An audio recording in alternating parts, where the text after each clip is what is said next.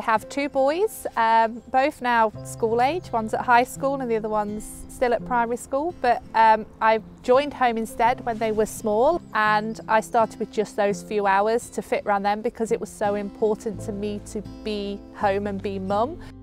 The main benefit for care work is the degree of flexibility. You know, care is needed by people 365 days a year, 24 hours a day. So there is always time or someone to match you to, whether you're a night owl. I said myself, I'm an early bird, so you know, kind of getting up and helping people get up, washed and dressed for the day fits with me and my life.